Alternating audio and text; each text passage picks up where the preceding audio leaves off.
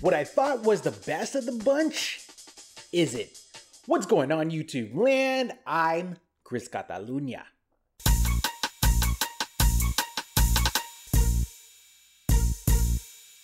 If you haven't checked out my Instagram, ChrisCataluna with an underscore at the end, go ahead and like, subscribe, and hit that notification bell so you'll know when I upload a new video. Fight the algorithm, especially since 95% of y'all watching these videos aren't subscribed to the channel. I'd appreciate the support. FYI, I'm being sent to New York to do some work with a software sneaker platform. If you see me up at New York at Seoul, definitely come up to me, say what's up. Now, I can't promise that I won't be shy and awkward, that's just my personality, but definitely dab me up. The show is on April 16th, 2022, so buy your tickets now. Last month, Concepts and Nike collaborated on the Air Max silhouette inspired by the events of the 1960s, specifically Woodstock and the Vietnam War. Now, this effort produced two general release models, the Heavies and the Mellows. You can watch that review up in the corner above. The third release was for a folks and fans release. It's called the Far Outs. Luckily, getting through the Concepts website and getting the shoe shipped out, this is what we received. It's pretty big. The box is pretty dope as it incorporates this Volkswagen bus-like vehicle with psychedelic designs going throughout the box. Flipping the lid are the shoes themselves and some goodies.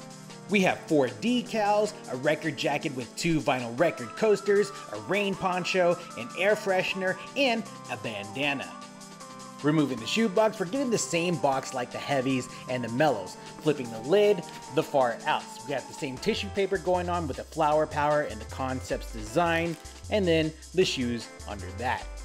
Concepts released these via the website and in-store on March 26, 2022. Retail was set for $230 USD. With taxes and shipping to Texas, I spent $270, which is funny because resale is about that same level, just depending on the size that you need. Looking at StockX and GOAT, they have them going between $300 and $400. And it's kind of crazy because this special box release is flopping much like the 2020 release of the special box Turdunkins, but I think the Turdunkins had a better goodie option with the Nerf ball set. There's no doubt, people have asked if the price increase from $170 of the other two models to this $230 model is valid, and to be quite honest, I could have done without the special box. The goodies are just they just don't do too much for me, though the box is hella dope. Now, let's talk about the shoe. Initially, I ranked this project with the Far Outs on top, the Heavies, and then the Mellows. Now, having all 3 shoes in hand, it's more like this now, where the Heavies are on top, the Mellows, and then these are dead last. And it's funny because I saw someone wearing these during the Sneaker Politics Austin drops, and I swore that these were the best of the bunch. Falling in line with the 2 other shoes, this also aligns with that Woodstock theme. These attain a guitar pick that's done in a teal color and also has 2 extra sets of laces, where you have one that's of a white poly build and then the other one which is a velvet red-orange lace, both of a flat shape. The default lace is of that same red-orange color done in that poly blend. I'm loving that velvet red-orange tongue that sits behind those laces, while crowned at the top you have that white woven label with Nike branding and the Concepts bubble font. The uppers are a multitude of textiles, even including real cowhide near the vamp area. Blue jean panels are found on the quarter panels of the lateral and the medial, and at the vamp of the shoe, featuring those Woodstock ticket symbols right here, done in the slash, the star, and the moon. The base that goes all the way around is done in a canvas fabric that is utilizing that purple paisley print design. Where you get to the heel, it's using a green paisley design. It is here where we see Nike Air embroidered onto the heel in white and the loose threads.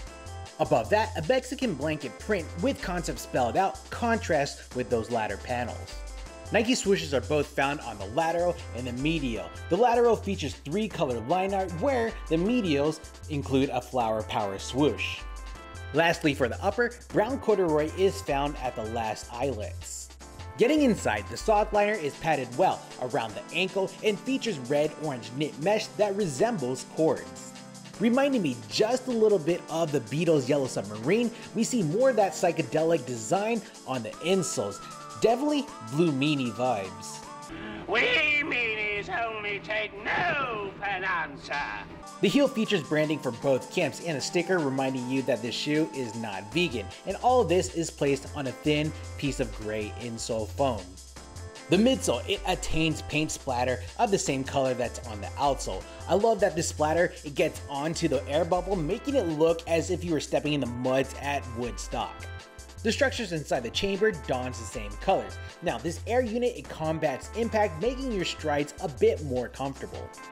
The outsole is of a tan color, taking on the traditional Air Max 1 traction marks. Created of a blown rubber component, it's pretty durable, pretty flexible. Concerning sizing, definitely go with true to size. They do have Air Max 1 sitting at most mall retailers, so you should be likely to get sized up properly at a retailer before buying these on the secondary market. In terms of comfort, people swear by the Air Max 1s. I do like the fit of them, and I do like the cushioning system. However, you can always pop out your insoles and replace them with some Hella Flux or some grocery store insoles, or even your prescribed orthotics if you're not feeling the stock insoles. Overall, this collaborative project between Concepts and Nike was a home run. Now, concerning the Far Outs release, it's definitely not my favorite special box release. Now, initially thinking that the Far Outs were the best of the bunch, and having them in hand now, it's probably my least favorite of the three. And I'm not too sure why that is. Maybe in getting them in hand and seeing what clothes I have in my closet, that's how these became the least wearable to me. And that's pretty important to me. I definitely would have appreciated a regular box release and a special box release, just like they had done with the Turd Dunkins, because $170 really is all I wanted to pay for these. Alright guys, I think this is a good stopping point for this video. What are your thoughts on the Far Outs, and how are you ranking the 3 Woodstock inspired styles? And what's your favorite Nike Concepts collaboration? Mine are the Green Lobsters. Go ahead and follow me on Instagram at ChrisCataluna with an underscore at the end. Go ahead and like, subscribe, and hit that notification bell so you'll know when I upload a new video. Fight the algorithm. Thanks for kicking it with me. I'm ChrisCataluna, and we will check you next time. Cheers. Sige na.